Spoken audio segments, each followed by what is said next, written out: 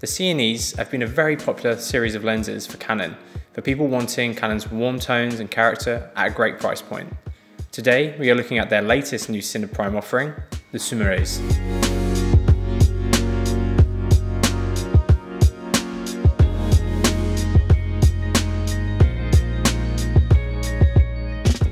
Sumire is a Japanese word and can have a range of meanings depending on the kanji that are used, but is normally associated with words such as femininity, flower, and gentle. The Sumire lenses physically look extremely similar to the CNE series of lenses. This one's the Sumire, by the way. I really wish that Canon had changed the housing more from the CNEs. I understand the choice to keep the housing similar to reduce costs, but brand perception is so important, and I feel like some people may just write off these lenses for being the same as CNEs, which is a shame. The Sumire set will consist of the same focal lengths as the current CNE line: 14, 20, 24, 35, 50, 85 and 135, all with the same apertures as the CNE line, which range from t1.3 at their widest to t3.1. According to Canon, their optical formulas are not the same as the CNEs. All of the lenses in the set will have 11 aperture blades, a front diameter of 114mm and a consistent length of 93.5mm. The lenses also have a 300-degree focus throw and consistent gear placement for focus and iris. Thankfully, these lenses will come as a standard in PL mount. This is a huge relief, as this was one of the massive downsides of the original CNE primes. Canon are also planning the ability to switch to an EF mount, but they haven't confirmed that this will be possible by an end user or a Canon service facility. Unfortunately, the PL mount will not have any communication like LDS or iData.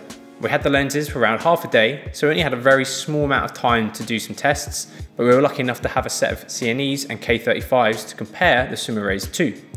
Canon only had the 35 and 50mm available to test at the moment, but we were getting the other focal lengths in as soon as possible. We started with checking the lenses on the projector. The focus scales were bang on, and it was immediately apparent that these lenses were in fact very different to the CNEs. Wide open, both the 35 and the 50mm have a large amount of halation all over the frame, which both the CNEs and the K35s do not have. This is reduced massively when you stop down to around T2. I think this is how Canon are achieving the way the lens is handling highlights. Bright skin and highlights bloom and roll in a very pleasing way, especially when you compare them to the CNEs. It also gives the out of focus areas a really interesting character. It reminds me of a few vintage lenses available at the moment, but let's move on to some more visual tests.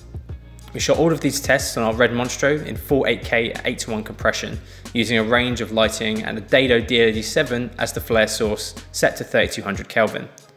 When looking at bokeh, between the 35mm, you can clearly see a difference between the Sumire and the other two. Both the K35 and the CNE have a heavy onion ring, whereas the Sumire doesn't have as much. The Sumire also has a lot more edge definition. Wide open, all three lenses have green aberrations and suffer from cat's eye effects, getting worse towards the corners of frame. Looking at the 50mm bokeh from the Sumire, it's extremely similar to the CNE, with both lenses still having green fringing and defined edges, but much less onion ring than the K35s, which still suffer massively. When it comes to flare, the CNE and the Sumire look almost identical with the same colour and aberrations. The 50mm K35 is much softer and has a much less saturated set of aberrations, and in my opinion, a more pleasing look. With the 35mm, I think I prefer the look of the Sumire and the CNE flares, however. When it comes to breathing, looking at the 35mm, all lenses suffer from roughly the same amount of focus breathing, but it's not dreadful by any means. Looking at the 50mm, the K35 has the worst, with the other two lenses showing roughly the same. All three lenses covered our Monstro VistaVision sensor absolutely fine. However, each set of lenses suffers from light loss out towards the corners, which is better handled when stopped down. When it comes to sharpness, the Sumires resolve decently well in the center, but wide open there is such a large amount of halation that gives the appearance of the image being softened. Stop down to T2, the halation is massively reduced and the lens resolves very nicely.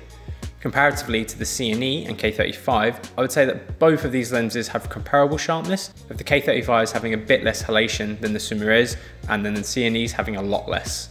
All three lenses suffer from chromatic aberration. The CNE and Sumire have a touch more when wide open than the K35s, and are very similar with how the aberrations look.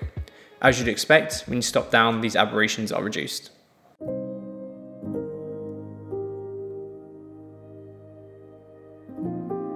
These lenses will be launching in July, and at the time, the 24, 35 and 50 will be available, with the 85 following in August, 135 in October, 14 in November and 20 in January 2020. The lenses are going to be around €6,500 per lens, which brings the set in at around £36,000. That may seem steep to some, but the Sumires offer a very deep and characterful look which not many other lenses do at their price point.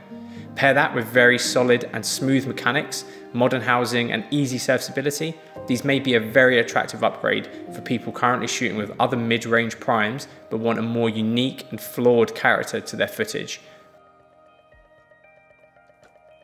We'll be getting the full set in for a full review very soon, so if you want to see some more footage from these lenses, make sure you're subscribed.